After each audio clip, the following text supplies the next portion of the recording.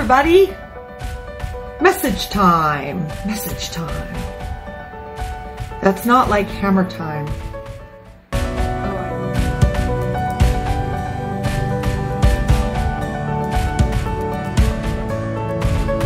Okay, I got a message this morning, or no, it's afternoon. I got a message this afternoon. I had the past couple times I've been on, I have been kind of hinting towards a testimony that I had regarding my baby granddaughter that, believe it or not, is a month old today. Little Alice is a month old today. And so this message has everything to do with a testimony regarding her birth.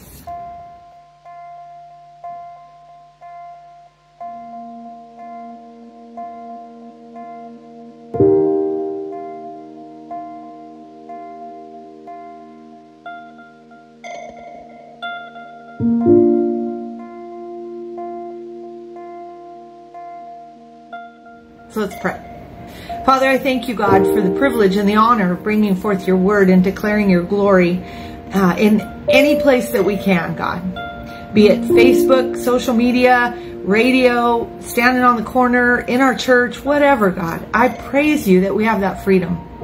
Lord, I pray that what I'm about to say would be anointed by you, God, and they would be your words and not my words, Lord, and they would sink down into the hearts of those who are listening. I pray this in Jesus' name. Amen. All right. F.O.G report. So, my blessed pastors that I used to have, Pastor Dan and Jan, I love them. I miss them with all my heart. Okay. That's all. If I say any more, I'm going to cry. But anyway, there was many things that he used to say. I mean, he was a card. He was a crack up. I mean, we used to joke about how when he came along there, you know, batteries were included, you know, all over the place. And his mother and his dad, oh my gosh, bless their hearts and rest their souls. And they're in paradise now with Jesus. But boy, were they funny, and they used to joke about him. And we had so much fun with Pastor Dan. But I learned a lot underneath his leadership. One of the many things that I learned from Pastor Dan is how to look for a F.O.G report. What is a F.O.G report? A F.O.G is simply an acronym for favor of God. So, what is your F.O.G report? Are you in the F.O.G today? He would come into service and say, I have a F.O.G report. Or he would say, what is your F.O.G report? Do you got a F.O.G report? Or people would come in and say, hey, Pastor Dan, I got a F.O.G report. Oh, yay, let me hear it. And he'd be so giddy and so glad to hear things like that. He would just delight in that for the people. And so I want to talk about a F.O.G report. What is a F.O.G report? What does it mean to walk in the favor of God?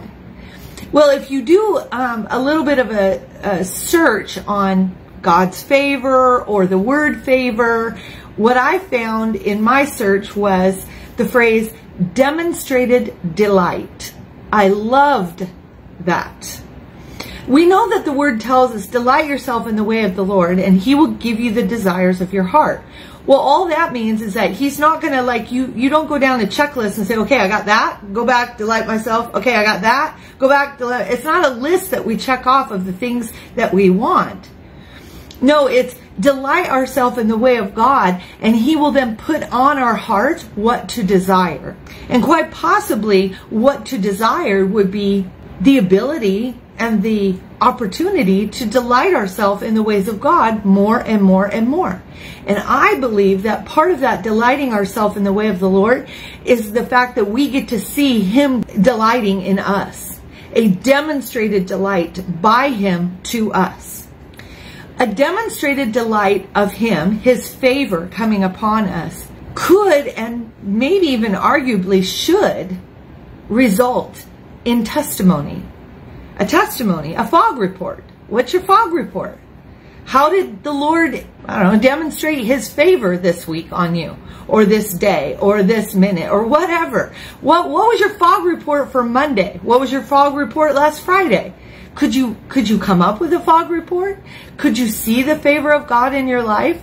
The demonstrated delight that he has for you? Could you see that in your life, in your walk, in your way of being throughout the day, into the evening, in your relationships that you have, in the church service that you attended? Could you see God's favor being demonstrated within the church service, within the word that was given? Was there something that spoke to you deeply, where he demonstrated his delight in you? A demonstrated delight or the favor of God should always probably result in a testimony. What is a testimony? A testimony is a witness of God's goodness, a witness of what God's done in your life. I have many, many testimonies in my life. A lot of you know it. You know, I've come through a pretty rocky childhood. I've come through some divorce. I've come through single parenting. I've come through being married again, losing my mother to cancer. I fought off and beat cancer with God's grace and his goodness and favor. Myself, I beat cancer. The horrible deaths of many members of my family just in 1 year, then the loss of my business and the loss of my home, and then reestablishing ourselves across the state and praying for 10 years for grandchildren, and all of a sudden getting them, and not only getting them, but now in a year and a half, I'm going to have 4. In a year and a half, we're going to have 4. That is a witness of God's goodness. That is expressing and showing his favor. That is giving a fog report. As Pastor Dan used to say, what's your fog report? Do you have some fog in your life, Rhonda, you want to share? If you have to sit there and think about it,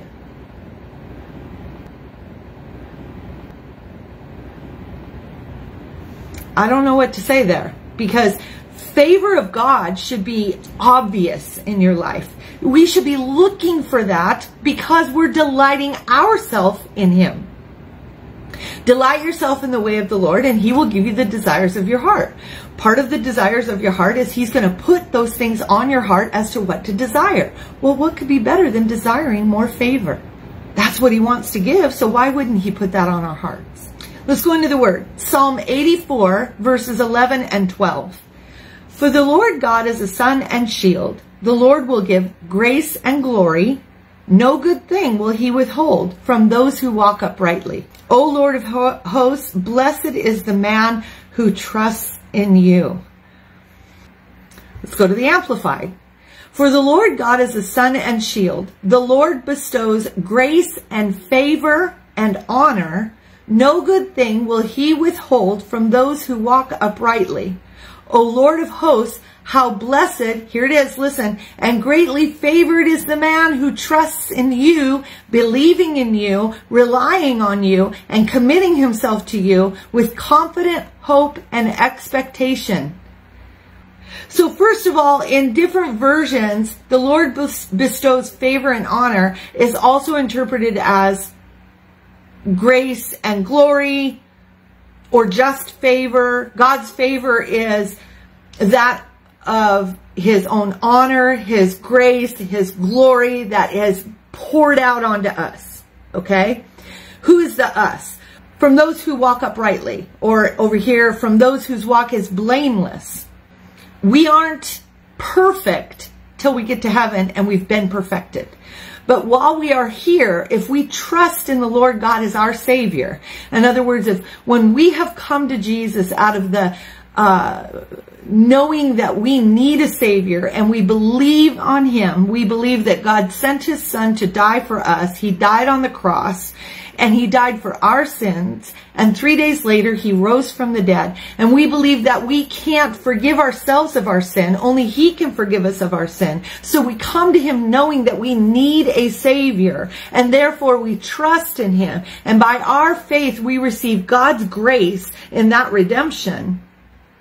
Then we are therefore walking uprightly in that trust, in that reliance upon him. I love how the Amplified puts it. Believing in you, relying on you, and committing himself to you with confident hope and expectation. That is a person who is walking uprightly with God. So if you are saved and you've been redeemed by the blood of the Lamb, Jesus Christ, then you're walking uprightly. And in that walking, in that action, you rely on God, you trust in Him, you believe in Him, and you have a confident hope and expectation that He's got goodness for you, that He is protecting you, He's protecting your family, and He wants to bestow His favor upon you. In my Bible, it goes further. Let me go over here. Choose God's presence above worldly favor. God will protect you, give you grace, and give good things to you. What is worldly favor? Anything in the world that promises to do us good, or be good for us, or treat us well, or give us great success. It's part of our flesh to a certain extent. Could be fleshly desires, a worldly favor, something that promises good out there that has nothing to do with God. So what this is saying is choose God's presence, being with the Lord, being of the Lord, being in Him, aka walking uprightly, instead of choosing what the world promises us as good. Because the world can only give us like this much, where God can give us way above. Okay? God, and in that, choosing His presence over worldly favor, God will protect us, give us grace, and give us good things. We're not in it just for the good things. This message is one of which that if we are just seeking His hand instead of His face, then we're not getting it.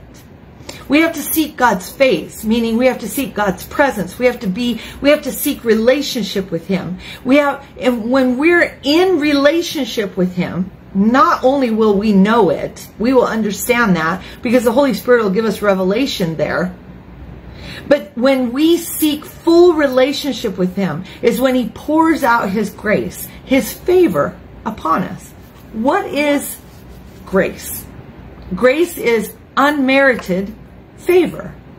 I found this and I loved it, and so I printed it off. Listen to this. His undeserved kindness, undeserved meaning we can't earn this and we don't deserve it. When we come to Him, then we get an automatic inheritance into His kingdom. We have this inherited sonship in Him. And we get what He has for us out of nothing that we do. It's just because of who He is. So His undeserved kindness that He shows us through death and resurrection of Jesus Christ for the sins of the world. Faith is simple. It's simple trust that clings to God's grace, holding Him to His promise of salvation in Christ. You say, well, I get that part, Rhonda, but I can't hold Him to giving me all these good things. Why not? I'm not telling you giving you all these good things in the ways or the eyes of the world. What I'm saying is in the ways and the eyes of God and His heart. Well, how do I know what that is? Well, by getting into His Word and trusting and having a confident hope and an expectation that He wants to pour out this demonstrated delight in the things that He does, in the ways that He is, and the things that He has for us through Jesus Christ, which enables us to be able to come to the Father. That's the bridge that we have back to the Father. So this is all about favor. And what is God's favor, and why would He give it to me, and what would it mean to have a testimony or a F.O.G report in God's demonstrated delight over one's life? Well, I have a F.O.G report, and it's kind of a big one, and it deserved its own platform just to share. 7 years ago, on January 25th, 2015, my little brother, who was 39 years old at the time, was taken from us out of this world. He's now in heaven, and he was taken from us in a very horrible, tragic death. And my life changed forever. His death was very traumatic for me. I had a hard time with his death. I remember approaching the first anniversary of that on January 25th, 2016. I began to pray, and I said to the Lord, Lord, I feel scared approaching this date. I feel shaky in my heart. I feel shaky in my soul. I can tell that there's depression that sits in there. I can tell that there's just like a deep, dark abyss that comes over me every time I think about this time. And God was so gracious with me because I was really, really, really honest with him. And I told him, I said, I don't want to get every single year around that time and start to deal with this in this way. And, you know, like, I don't want that approaching date to plague me, to make me not want to go there, to give me fright, to give me anxiety. I don't want that date to come up and be one of which that I can't function because all of a sudden I go down and down and down. And I want to be able to set those things aside and get to the point where I can face that without, you know, crashing or anything. And I also felt like the Lord had dealt with me through that and said, if I don't trust in him, then I could very well constantly be in that state of mind when that date would approach. I'm not saying that this is easy, but necessary. And in the act of it being necessary and walking through it, God can sustain us in that. And he did sustain me. And therefore, I prayed and I said, Lord, I want to do something different for this. And I want to attack it right now.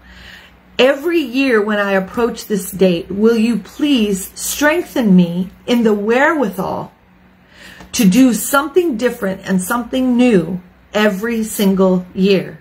I want a new memory. I want a new, you know, place to go. Maybe I take a trip. Maybe I just do something I've never done before. Maybe I go to a play. Maybe I read a new book. I'm not very good at reading books, but I just want a new memory, something that brings new hope, something that brings new life, something that it doesn't make me want to erase what happened that day, but it gives me something new to think about on or in that time. And it didn't have to be on that specific day, but somewhere around there. Okay? And I said, Lord, and I wasn't asking him to create that for me. I was asking him to strengthen me in creating it and making it happen. Okay? The first year, I don't know what we did. I mean, the first year was my prayer for that. The second year, I think we took a trip. I think we did something, you know, off the wall. I remember one year of going to Tacoma. I don't even like Tacoma. But we went and stayed at the Tacoma waterfront overnight. And we went down to the ships and we looked around. We went to the beach. It was something to do. We went out to dinner. It was something I had never done before. One year we had family pictures taken. We had just moved over here and we had all the kids come over and we went down to the water, down to the Columbia in downtown Wenatchee to the park, and we did pictures down there. So that was something new. That was a memory. January 25th of 2020, I got asked to go out to dinner from my son and daughter-in-law, and so me and my daughter palled together and we went out to this dinner. My husband wasn't available at that time. I found out later that he knew ahead of time what was going to happen. But they proceeded to tell me on January 25th, 2020, that I was going to be a Grammy for the first time. That was telling me about Lyra coming later on that year in September. And we left that restaurant and my daughter looked at me and said, "How's that for a new memory, Mom?" And I'm like, yeah, that's just awesome. And the kids didn't plan it that way. It just happened to work on that day. So that was a pretty awesome memory. And I took that as favor from God. He gave me that because my heart wanted to stay true to that promise that I made. And I asked him for the strength to move through that. So here we go into January 25th, 2022. I don't remember what happened on 2021. I think we went for a drive or something. We did something different. I can't remember what it was. We might have went up in the mountains. I don't know. Oh, I think we went over to the west side and visited or something. So we just did something, okay? So anyway, January 25th, 2022 is coming. So let's just say it's approaching. We're around, I don't know, Thanksgiving-ish. And all the while, I knew that my granddaughter was due. Her due date was February 2nd, 22. 2/2/22 was her due date. Courtney's baby. I began to pray around Thanksgiving and ask the Lord, Lord, could it be possible? Is it at all possible, Lord, that you could have Alice be born on January 25th? I know you're the creator of the universe and you're in charge of all life, so I have no business asking you when to make somebody's birthday happen or, you know, let alone anything else like that. I'm just asking, is it possible? Could you possibly make it be that Alice would be born on January 25th, 2022? So I just kind of laid that prayer there and I walked away, so to speak. And life happened, and in the back of my mind, I knew I had prayed for that, and I knew it was possible. It was only a week off of her due date, and so probable, maybe not probable, but possible, yes. And I thought, you know, it's her first pregnancy. I'm sure that's not going to happen. Normally, first pregnancies are always late, right? January 24th approaches.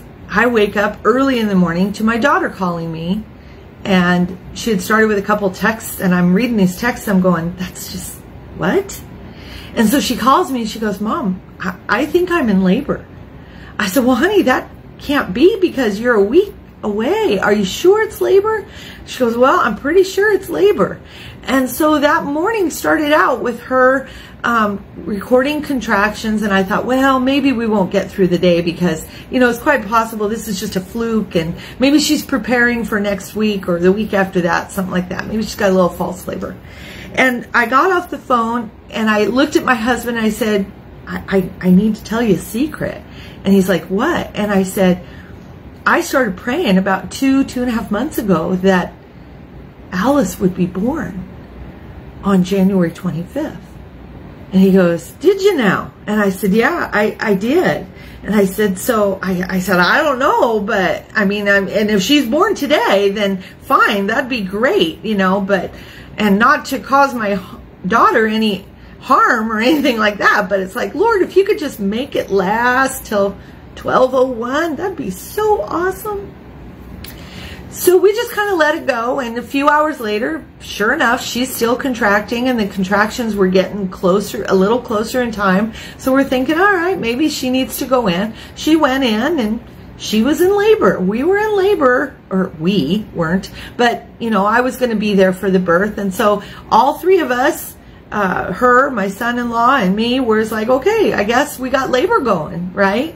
And I'm thinking, all right, Lord, I know I have no business asking this necessarily because, again, you're the creator of the universe, but, you know, can you be with my daughter and just see her through this? And if you could just make it go into midnight, that'd be so awesome. So we get to the hospital, and because I'm no longer considered mom, I'm considered second support person when it comes to this stuff now. I'm not allowed to be in there until she gets into active labor.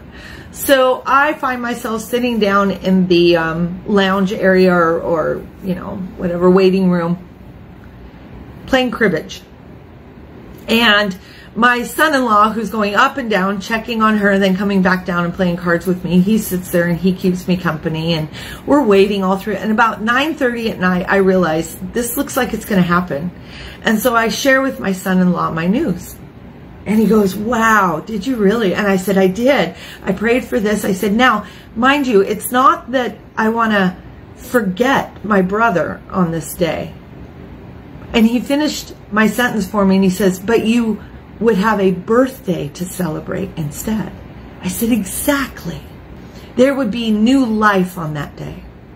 And that was part of something that I had asked the Lord for. So now we're past midnight. We're well into January 25th, and, you know, this baby's coming. And I'm thinking, oh my goodness, I can't believe it. And mind you, this is just my prayer request. This had nothing to do with them. This had nothing to do with the baby and what she means or what that day means for them. It was me. It was my prayer request for something special. So here comes Alice into the world at around 6:15 in the morning. And I'm just floored. I mean, I am just floored. I don't even know what to say. I don't know how to think. What a special, special honor it was to be there and be part of that and see her come into the world. And on the day that I asked for it. Being the second support person, you can only stay there because of the new COVID rules. You can only stay there for 2 hours after the baby's born. Once those 2 hours are up, you have to leave. Well, so I'm waiting and I'm waiting because they're going through all the necessary things they have to go through with the baby, and they're doing their own time with her, and it's a very special time. So I'm just kind of sitting in the background watching and waiting and listening and looking at my daughter and being so proud of her, and looking at this baby and thinking, oh my goodness, this is child number 3. This is grandchild number 3 in about 1.5 years. And at that 1.5 year mark, coming at the end of March, there's going to be child number 4. I just can't believe how much God's blessed me, blessed us. So I finally get my chance to hold Alice. And I take her in my arms. And I sit there and I look at her. And I'm amazed. I'm just amazed. And I say to God, God, I know this sounds foolish. As a Christian, I should know this. As a daughter of you, I should know the answer to this. But I just want to hear your heart. And I looked at this little baby and I said, why? Why did you so blatantly answer my prayer? Why? What made you answer my prayer to give this child on this date that I asked for? Not understanding, not knowing if that could ever happen.